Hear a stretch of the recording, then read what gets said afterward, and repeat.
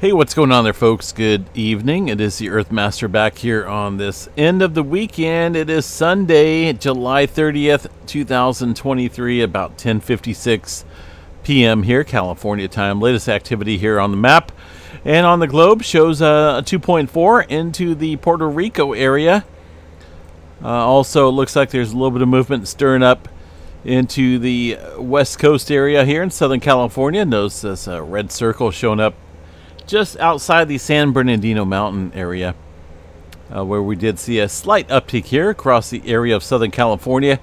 I don't think we've seen anything above 2.5, but let's just go ahead and check this out. Nothing above that level, although just a slight increase here in the microquake department there across Southern California over the last 24 hours. Bay Area did see some movement earlier this morning, a 3.6. Haven't really seen any further activity here across the Bay Area since then. As far as Northern California goes, did see a little activity here across the Petrolia area, 2.3 down there into the Cascadia subduction zone at 25 kilometers deep. Notice that 2.3 down there into that subduction zone area. Let's go ahead and check the tremor map here real quick tonight, see what we have going on. For tremor activity, still somewhat elevated, 232 epicenters of tremor, mostly in Washington and Oregon here across the center portion of the Cascadia. Not a whole lot going on throughout Northern California as far as that movement goes, but we are seeing a little bit of activity further upstream from the tremor, which occurs obviously downstream further, about 45 kilometers or so below the surface. Into the subduction zone. This activity occurring upstream closer to the locked area of that Cascadia. A little spotty activity throughout Oregon and Washington as well. Not a whole lot going on through Yellowstone, but let's double check that and make sure we have the latest information here in regards to Yellowstone. That is a bunch of interference, right? Don't let anyone else tell you otherwise.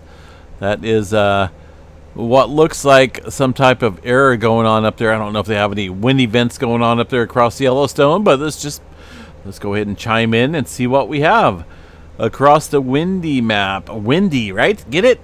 Wind. We'll check out the wind gust up here. There's not a whole lot going on as far as wind streams, or at least elevated wind events across Yellowstone currently. So I believe this is some type of interference technically involved in the internally, so to speak, amongst the network, so to speak, across this area. I'm really not seeing this show up across the areas of the other seismograph stations. If that were true, then we'd be looking at a major earthquake swarm and maybe something about ready to pop out here across Yellowstone. But as you can see, that activity is localized to this seismograph station there. Not showing up across Borehole, Holmes Hill, anywhere else across the Yellowstone area. All right, let's go ahead and chime in elsewhere here across the rest of the states. Not a whole lot going on for the rest of the area. Down here across the Gulf of Fonseca, right? Been watching earthquake swarm here. Did see a 4.2 a little bit further upstream here earlier this morning. Now we are seeing some further activity here on the earthquake 3D globe within that region. Notice quite a few 2s and maybe some 3s in there as well. The latest earthquake map. Let's go ahead and chime in here on the EMSC model for this specific area. We do have a 2.8 just upstream off the coast of Nicaragua within the last hour. Not a big earthquake, but notice this movement here across the Bay of Fonseca and further upstream. This is just continuing. That leads me to believe that there's further strain in the area. This is the last 24 hours, 48 hours, and the last week shows the impressive activity here across the region. So it has not calmed down completely. Things are still kind of stirring up here across that bay, so we'll continue to watch that potentially for some further movement. Getting a little bit of activity further down south here into the South America region, as noted there on the earthquake 3D globe. So let's see what we have. It looks like Well, 4.8 coming in there off the coast of Chile. See if the USGS is reporting that activity. Yeah, 4.8 earlier this evening, a couple hours ago or so, 10 kilometers deep.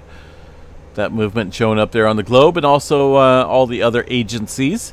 The Atlantic Ocean showing a little bit of stirring up here across the divergent boundaries of 4.6 here. Northern mid-Atlantic ridge, that's going to be this area right here. That's a divergent boundary, separation of the oceanic crust out here, creating some new land. 10 kilometers deep, so we'll watch for some further movement out here across areas potentially around the Caribbean plate that could stir things up there as far as increasing movement goes. It's been a little while since we've seen any activity stirring up out here, so we'll watch and see how things play out. Continued earthquake swarm here across the Azores and the rest of the Mediterranean out here. A little spotty. Some 2s and 3s out there. No major movement here across the plate boundary. Older movement here across China from earlier this morning and late last night. And for the most part, the clustering of earthquake activity has been confined across the Indonesia area and filling in here across Papua New Guinea. Look at that. Got a 3.3 and a 4.5 filling in the seismic gap over the last couple hours. Now, USGS not really picking up on too much of it. There's that 4.5 outside of Papua New Guinea, 35 kilometers deep. But as you can see, a little bit of further movement along this plate boundary showing up. It's been awfully quiet here across this region locally. Looks like things are finally starting to fill in. Getting some deeper movement quakes here outside of Tonga. 400 kilometers deep. I am still waiting on some surface earthquake activity here across the region. We've been bouncing back and forth here between deep quakes and shallower earthquake activity here across the plate boundary, but very minimal adjustment up here where it all begins. So we'll watch this area across the Tonga Trench, Kermadec Trench here for some surface earthquake activity. There's that 4.3 outside of Wellington, North Island into the Cook Strait area early this morning, shaking things up out there across New Zealand. Let's go ahead and check in with the GeoNet servers here and see what we have locally here across New Zealand. There's that, well, they're reporting it as a 4.6 yesterday, even though USGS is reporting that as a 4.3. Latest activity showing a couple smaller aftershocks here across the area of Wellington and 1.4, and some smaller earthquakes here across North Island. I don't think we've seen any major adjustment here across the area of New Zealand within the last few hours. There's that 4-pointer showing up there almost about 20 hours or so ago. Very significant as far as the seismic signature goes, but aside from that, things have calmed down drastically here over the last 14 or 15 hours or so. Not a whole lot of earthquake activity stirring up there in New Zealand currently. And far as the movement up here across the Kuril-Kamchatka, we did have a little deeper activity. Nothing stirring up yet following that deeper movement quake there, that 5.1 into the Kuril-Kamchatka. We'll continue to watch that, though. Deeper movement does trigger potentially some surface earthquake activity, so we'll continue to monitor that. Nothing going on, at least according to the EMSC and the USGS out here in the middle of the Pacific. So that leads me to believe here that we're off on the timestamp, but a little bit of movement out here in Hawaii. I'm seeing some from earlier this evening, but these are all small microquakes below the 2.5 threshold around the Kilauea volcano, and also a little bit of activity across the Mauna Loa region. So looks like I think I have this set at 2.3 or so and above as far as earthquake activity. So we don't see that microquake activity in the Big Island chain here. Notice that you know, one would think that the Big Island chain only extends above the surface, but it's been building up here throughout the millions of years. You know, at one point, obviously, it looks like it used to be along the Aleutian Trench, and that will continue throughout the millennia here as it travels in this direction across the Pacific. Pretty crazy to think about, right? A lot of history going on out there across the Hawaiian Islands. All right, let's see what we got here. Middle America Trench obviously showing some uptick in movement there across the area. We'll continue to watch that. I don't think we're done yet in that area. The earthquake swarm just kind of came. It really hasn't left yet. So we'll watch that for some further movement. All right, space weather activity. What do we got here? Still looking at some proton events here. Look at that. Goodness, this is like day number 3, day number 4. Protons affecting the ionosphere at the polar regions. Noticing a little bit of declining here across the northern areas, but also picking up here on the southern hemisphere on the sunlit side of the Earth. So not for sure what's going on with that, but definitely looks like a major proton event continues within the polar regions. Now that is 99. Well, it shows 30% possibility, but that obviously is continuing there with the local information there updated. Far as flaring goes, looks like we had a little bit of C flare activity kicking up here in the last couple hours. That is going to show up here right on this map, on this solar flare chart. Notice the C flare kicking up. Not for sure exactly where that came from. Judging by the UV filter ray here, I'm guessing it's probably coming from one of these newer sunspots here on the northeastern quadrant of the sun.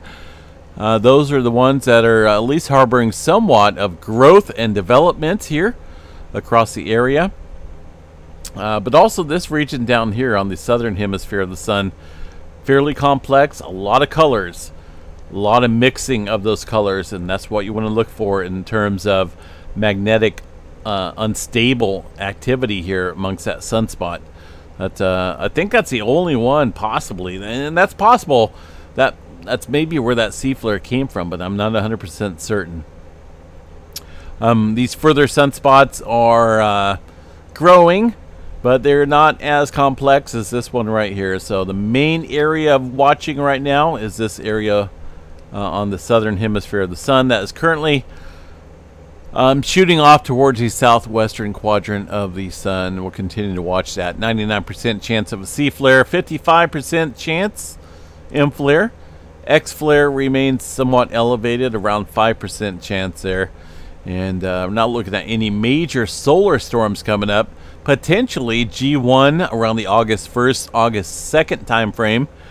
We'll continue to watch that though as we get closer to this time period. The Storm Prediction Center here looks like fairly mellow conditions here over the next couple days. We'll check this out tomorrow though as this gets updated. All right, folks, thanks for chiming in earlier with the moon sample.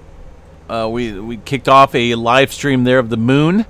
Just wanted to see what the telescopic lens would look like here for a live stream. I wanted to set everything up for the solar eclipse coming up here in October of this year.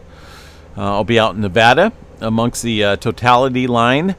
Now this is not going to be a total eclipse. This will be an annular eclipse. We're looking at probably 98% coverage there of the sun out around Winnemucca and areas eastward and southeastward. But I will be out there live streaming, obviously, and just kind of setting up my equipment. I want to make sure that things are going to be properly and appropriately set up here for the live stream coming up here in a couple months. So, yeah, can't wait. I'm pretty excited. But appreciate the folks that were chiming in. Let me know how things look. And well, you know, we might do it here in a week or so again. Just double check it and see how things are going. I do need to do another solar live stream and make sure that's set up. Obviously, the moon's pretty easy to videotape and live stream, but solar activity, obviously, you have to have a little bit more the appropriate lens for one, and the all the other settings that come with the camera. Excuse me, I got hiccups. I think that's all the mosquitoes I swallowed earlier while I was out there live streaming, but it was worth it. I appreciate everyone chiming in, and it was definitely worth it. That's what it's all about, making the viewer viewership out here, and it's a prime. You know, I'm all about quality here on this channel, and I want to remain all about quality and facts out here. So yeah, we'll catch you guys back here tomorrow sometime. It's what is it tomorrow? Monday. It's 11/11 right now. Make sure you make your special kiss out there with your special someone. 11/11. We'll see you guys back here tomorrow morning for the update. Have a good one.